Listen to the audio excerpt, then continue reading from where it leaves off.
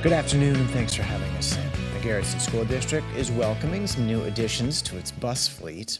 3 electric school buses arrived this morning. The buses were funded through the federal government's Clean School Bus Program.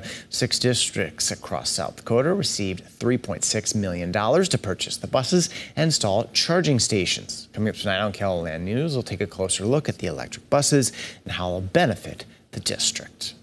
A Sioux Falls Jefferson High School teacher has been named the 2024 South Dakota Teacher of the Year.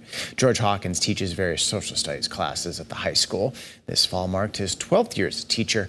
Hawkins will receive a $5,000 grant from the West River Foundation to use as he wishes, and a $2,000 honorarium from the Board of Regents to produce professional development seminars. Coming up later tonight on KELOLAND News, we're going to sit down with Hawkins to talk about his award. The opening round of the richest rodeo in South Dakota history is now in the books. The Cinch Playoffs opened its 3-night stay at the Premier Center in Sioux Falls. The rodeo athletes are competing for more than $1 million in prize money and a spot in the National Finals Rodeo, and received a warm welcome from the fans in the stands. The fans in South Dakota are so awesome. I mean, rodeo is your state sport. So, that's what's so cool to come here. The fans understand rodeo. They appreciate rodeo. They understand all the things that the cowboy represents. And so to bring this event, there was only one state that could host an event like this, and it's South Dakota. The Cinch Playoffs continue tonight and wrap up tomorrow at the Premier Center in Sioux Falls. The event starts at 7:30 nightly. We have some notable, possibly record-breaking heat on the horizon. Let's check in with our friend Megan, who has the details. We do have some near-record temperatures coming for this weekend. We're actually watching some rain right now, and that will quickly move out of our area. Right now, 72 degrees in Sioux Falls. South winds are at 14 miles an hour, and the rain is just to the west of town. And in Watertown, we have had some rain and thunderstorms. Right now, those clouds are starting to break apart just a little bit. 64 degrees with hardly any wind. There's the thicker cloud cover in eastern KELOLAND, and under those clouds, the rain is moving through. Nothing is severe. It is producing some lightning and could be some heavy rain. So in northeastern KELOLAND, just to the south of Watertown now and to the south of Huron, all moving to the northeast.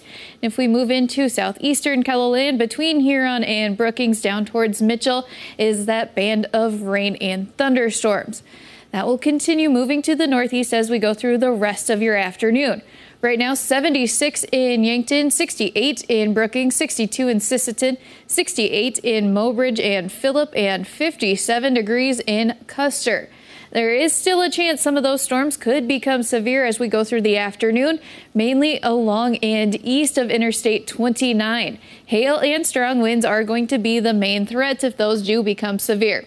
So for the rest of today, with partly cloudy skies, once those rain and thunderstorms move out, 87 the high in Sioux Falls, 75 in Aberdeen, 74 in Pierre, and 69 in Rapid City. Then tonight, our lows are going to drop into the 50s to low 60s, all with partly cloudy skies.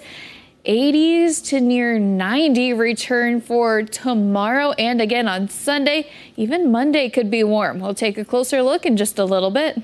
Thank you, Megan. South Dakota Attorney General Marty Jackley is asking the parent company of Pornhub to close a loophole that could jeopardize children. Jackley says an employee of the company admitted the website does not have a way to confirm who's uploading content to Pornhub, which could include illegal content of children or victims of sex trafficking. He joins 25 other attorneys general in a letter saying that federal and state laws forbid the creation and distribution of child sexual abuse material, and the company needs to change its verification policies. On Capitol Hill, lawmakers paused from their work to remember Senator Dianne Feinstein. California Democrat was 90, and even her political rivals agree she was a trailblazer. Erica Brown has a reaction from Washington. I ask that the Senate observe a moment of silence in honor of Senator Dianne Feinstein. The Senate came into session just hours after the news of the death of Dianne Feinstein, her desk draped in black as colleagues remembered the California Democrat as a political force and friend.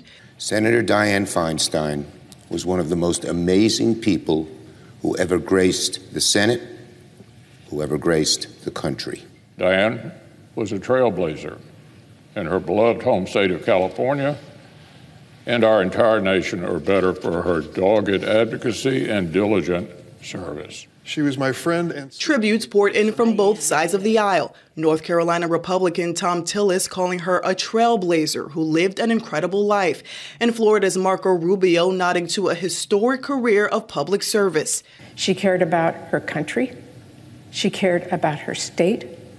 She cared about doing a job, no matter how tough it is, for the future of America. And she did it with dignity and respect every single minute. Senator Feinstein served in the Senate longer than any woman in American history. She fought hard for a range of liberal priorities, but also had a reputation for finding middle ground with those who disagreed. She went out. President Biden worked side by side with the California Democrat for years. She was a historic figure, trailblazer for women, and a great friend.